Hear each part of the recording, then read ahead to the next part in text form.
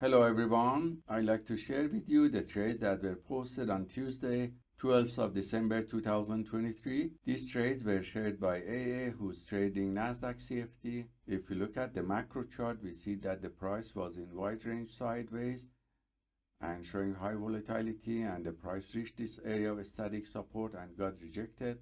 So you can see this uptrend wave on the structural chart as an uptrend channel. And using a smaller trading chart, he identified two areas of long entry based on Algo 1 to 5 and entered and managed and closed them with exit strategy number 1 with profit. So thank you AA for sharing your trades with us. The next trades were shared by MG, who's trading Dow Jones CFD. If we look at the macro chart, we see that the price was in uptrend, and you can see also the last wave of uptrend on the structural chart. And using the smaller trading chart, he identified several areas of entry based on Algo 1 to 5 and entered and managed long positions and closed most of these long entries with profit. So thank you MG for sharing your trades with us. The next few trades were shared by Sam, or Global Instructor from Australia, who's trading gold USD in form of CFD. As you see, the macro chart shows that the price is in wide range sideways, and we have here a strong static support.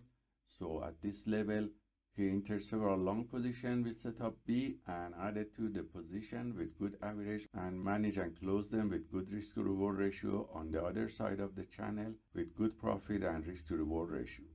So thank you Sam for sharing your trades with us. The next few trades are those that I have taken during the New York market session, and the video with detailed explanation was sent to students yesterday. So I'm going to replay the video here for you. Hello everyone, I'd like to share with you the trade that I have taken today on Tuesday, 12th of December 2023.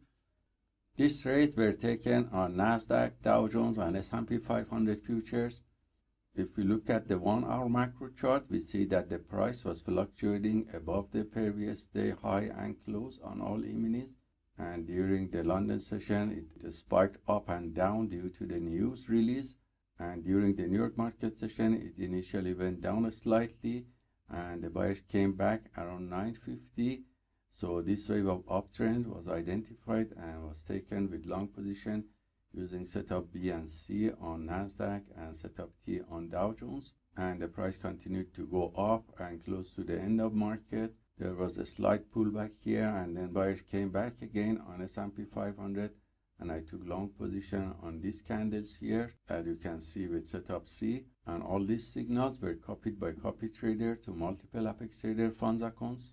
And you see the performance on one of these accounts that shows it was positive with profit factor of 5.41 with 74% win rate, mainly from the long positions taken, and average win to loss ratio of 1.88. The largest winning trade was 225, and the largest losing trade was $89. So hope this trade taken by the PAAT system for fast scalping is useful for you, and let us know if you have any questions. Have a wonderful day.